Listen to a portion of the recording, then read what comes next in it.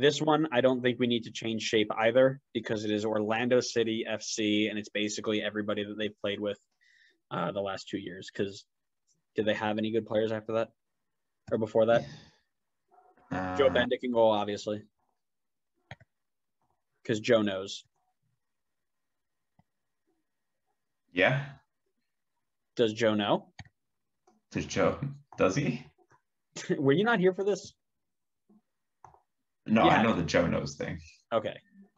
Pedro Gallese in goal. Yeah. I thought you were serious when you put Joe in there. Stop. I mean, no disrespect to Joe. He did a valiant job for the back line put in front of him. He did the best he possibly could have. He really did. Who do you have at right back? Who do I have at right back? Ruan. It's Juan. I was testing you. Is it? It failed. It's Juan? Yeah, I think so. It's like Brazilian. Juan. Okay. Juan. That's why I have it right back. I agree. I'm just checking something because I feel like there was another right back that I was thinking of. Might have made it there. Scott Sutter, Kyle Smith, Rafael Ramos. I remember Rafael Ramos. Wait, hold on a second. We almost need to do another episode of I didn't know this guy played there. Richie Larea. Yeah, what? Richie Larea played for Orlando? Games. When did that happen? I don't believe it. You can't tell me that happened. You can't Professionalism. We are totally on topic. You can't tell me that actually happened. He got drafted in 2016 and they let him go. He bounced around Orlando City and Orlando City B. Oh, yikes. Orlando, man. Come on. Orlando not having Orlando in the mud. I think they played him as a right mid. That's why. Mm-hmm. And he didn't really fit into there because they had no attacking talent at all. So that didn't work. Anyways, in the middle, I've got Janssen and Antonio Carlos. Yep. Again, Orlando was so bad for so long. There's a tough bite here. I put Kamal Miller at left back. I put Matinho, but I'm fine with Kamal Miller. Now, tell me why Matinho, just out of curiosity. I feel like Matinho would be the more attacking option, and then I feel like Miller would be the defensive option. And I think I went with Matinho just strictly because he's been the guy at their left back spot while they've been better. While the team in general has been better. Okay. But that's why, that's not a great argument. So that's why I'm open to having Kamal Miller there. Because I also know you really like Kamal Miller. Yeah, Kamal Miller is definitely the defensive option. I agree with you there. Mm-hmm. And it's just how you want to play. And if I've got Juan, who's bombing up the wing all the time, and I've got a player like Christian Higuita, who's a walking red card, I'm going to want somebody who's going to hold that back line. And he can go forward, too. He's not like an awful attacking guy. He's just definitely – and he can act as a center back if needed. See, this is where we need Adam to be the decider. I'm okay with Kamal Miller. All right, we'll keep Kamal Miller then. I am a big fan of Kamal Miller. I'm also not a fan of Matinho. Just throwing that out there. I don't blame you, but that's probably their only left back option, I feel like, right now. Yeah, that's probably a not so strong argument there, but I just never have been a fan. I don't like the way he plays. He was the number one pick, and I've never been like, wow, that guy's so good. I don't know. That's just me. Yeah, I hear you. You have a CDM spot.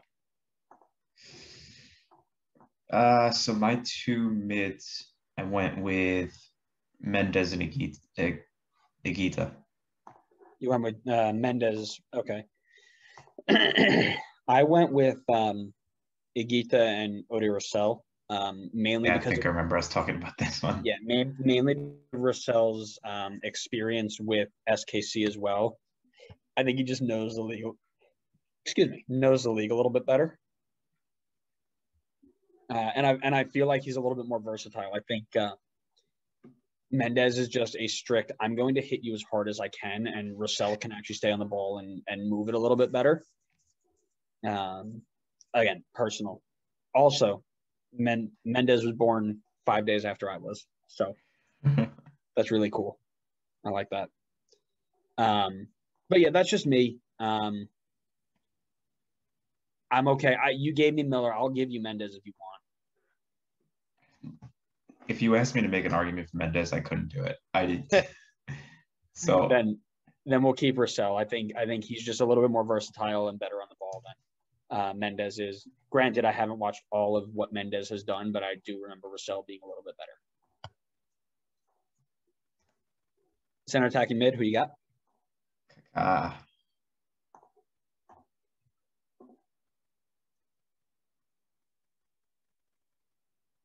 Yeah. Who you got? I said Kaká. Oh, I thought you said Oh no, maybe you might have skipped out on the yeah. The street. All I heard was It was just silence. We were just staring at each other. I was like, what? Yes, No, obviously, regardless of what he did in bringing this team to the playoffs or whatever, if you didn't put Kaká on this list, you're probably not making a good choice. You could go with Sacha Kljestan. You could, but you couldn't, right? Like, you could, but you'd be really wrong to do it. It'd be a really bad decision to do that. You could try. You could definitely try. I'm not saying Adam might have tried. Adam definitely probably would have tried. He would have put his Zlatan in goal if he had to. That's true. Which is, I almost want to record this without him here for LA because I know he's going to do something like that. My front three are Nani, Mueller, and Larin. Mm-hmm. Just I think they've been the best three attackers this team's seen, and I really didn't want to put Dom Dwyer here. Like, it just felt wrong to put Dom Dwyer on that list. Well, when we were prepping this, we were really close to putting Dom Dwyer because no, you were really close to putting Dom Dwyer. No, you had Dom Dwyer, and then I checked the left because they have Larin listed as a left wing. Yeah, you're right. And I found him in there, and I was like, "Oh wait, how did we forget about him?" So we forgot about him because once he got shipped off to Turkey after refusing to play, everybody blackballed him in MLS folklore, and nobody ever wanted to talk about him again. But the other thing is, we almost put Daryl Dike here. Yeah, that is the other one. Is we almost put Daryl Dike here, which I don't have a problem with that. I don't think I would have had a problem with that either. But here we are. So I think Larin's a better choice if you look at it. What's he got? You know what's really funny is he doesn't come up right. So he doesn't come up in center forward, which is really weird. Because I know he's listed as a left wing. I don't remember him ever playing left wing for this team. No, me neither. But he is their leading goal scorer, and he is almost 20 goals ahead of Kaká. He's 19 goals ahead of Kaká, and he's 20 goals ahead of Nani. So that guy has a goal record that is not even going to be touched for a while. You know, Chris Mueller's played 100 games too. That doesn't surprise me. I think if Chris Mueller stayed around his whole career in Orlando, he could break Larin's goal scoring. Sure. You know what else? Yeah, you know why we can't figure it out. It's because he never did play on the left wing for Orlando. I just looked it up. He must be playing.